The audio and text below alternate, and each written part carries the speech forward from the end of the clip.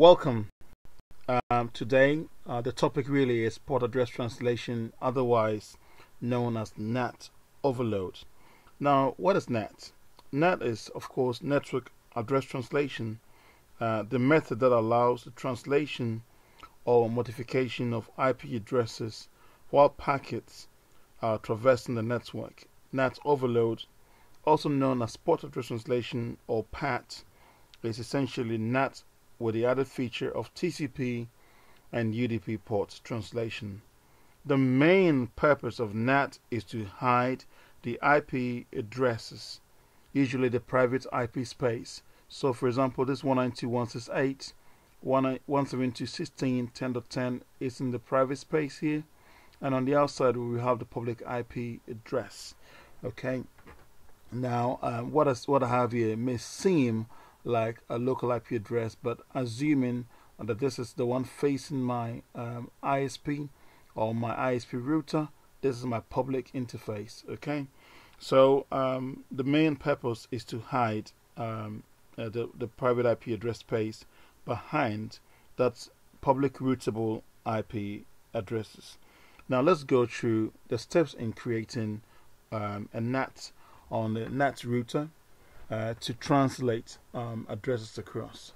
I have configured all these interfaces with IP addresses of .1 for all these private IP spaces, and so when I go to router 1,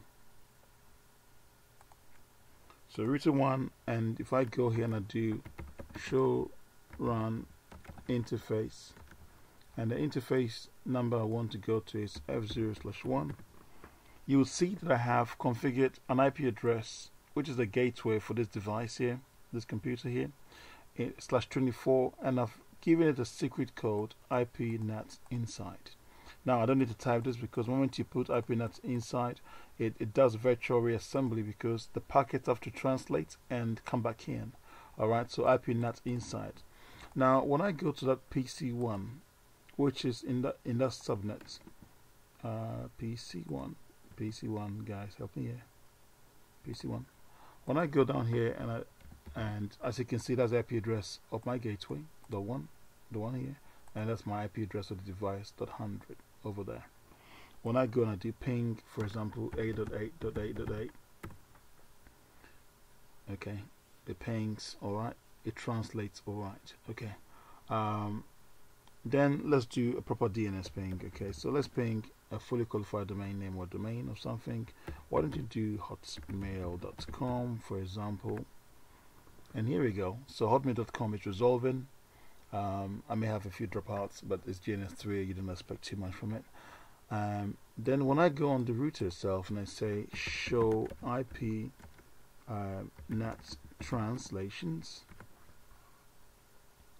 Now when I do IP NAT translations, it says that there was a NAT from 192.168.10.100, which is this device here, and that NAT request was going to 888 and over ICMP, but then over ICMP, as you can see here, but then the interface that was facing the internet is 192.168.122.115, but here it has a port number here, 50160. The same time, the next one is 72.928.1184.96. So that is just this guy here. So this guy here seemingly has this IP address with a colon and a port number. What about this guy, PC2? Let's go to PC2 and see if he can also ping Hotmail. Let's try and ping something else. Maybe ping gmail.com. So I can ping gmail.com, and the IP address for Gmail is 172.217.169.69. So when I go to my router again and I do show IP NAT translations, I see that 20.101, yeah, this is the 20.101, that's 20.101. It's pinging 172.217.169.69, which happens to be Gmail. However, I'm still showing as 192.168.122.115. Okay, so you can have multiple private IP addresses or subnets behind your router or firewall and still be able to go via this across to the internet. In the old days, people would have a number of these and would do match this to one of them, match that to another one of them, match that to another one of them, and create a pool and use that. But these days, this is the best way. So port address translation is using this public facing routable IP addressing and passing this subnets, which are private and not routable, across as that, but with sockets. So two colons, or a colon, and then service or port number. And so in short, this is how it works. Now let's go to PC number 3 again. PC number 3, and PC number 3, let's ping yahoo.com. Let's ping its DNS. Still no joy. Why? Let's go on router to find out.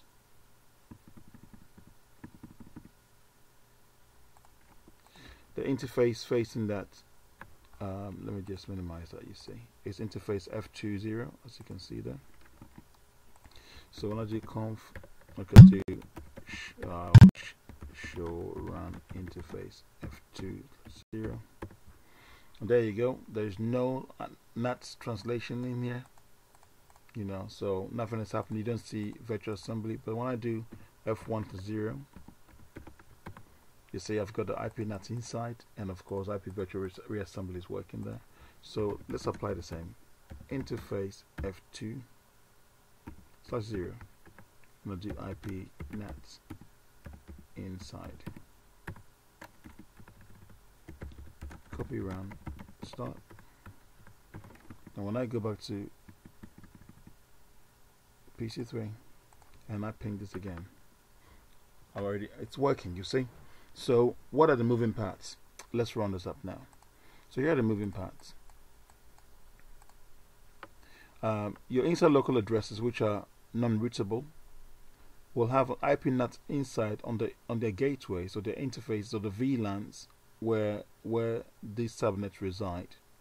And then the interface facing your ISP, your home router or your corporate router would have IP NAT outside saying I want translations to happen here using the same IP address which is routable on the network on the internet, and that is my inside global address, and just apply some port numbers and change them for all these guys.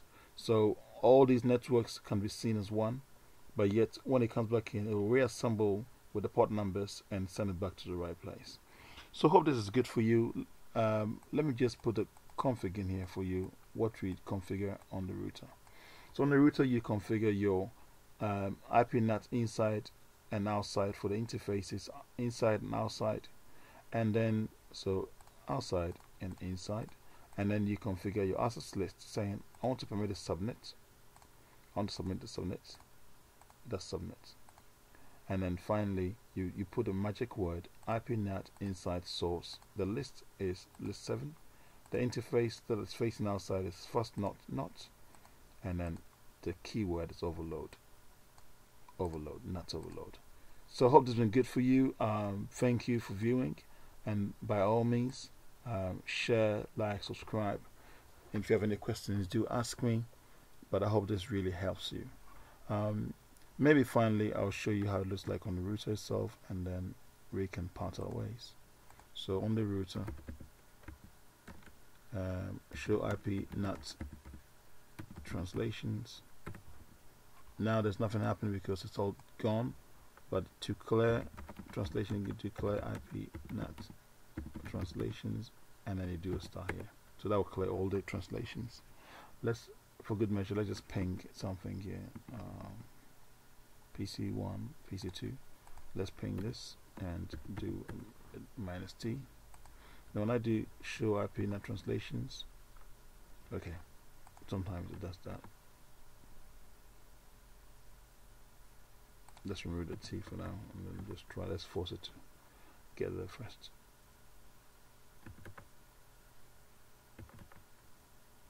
Now with GNS3 sometimes you have issues. Yeah, you see it works. There's nothing wrong, but GNS3 sometimes these VPCs are not the best. So when I do show, and there you go. So that works fine. Yeah. So what's the command? Show run, and the command interface facing inside, not inside, as you can see. Interface facing outside, not outside. And all those interfaces facing inside, okay? And then you do your IP NAT. First do your access list, match the subnets you want to allow to go across fast Ethernet 00 with the overload, and then apply the access list. So thank you for viewing, and do subscribe. I hope to hear from you. If you have any ideas or you want to share some experiences, feel free to comment below. See you in the next one. Thank you, and bye.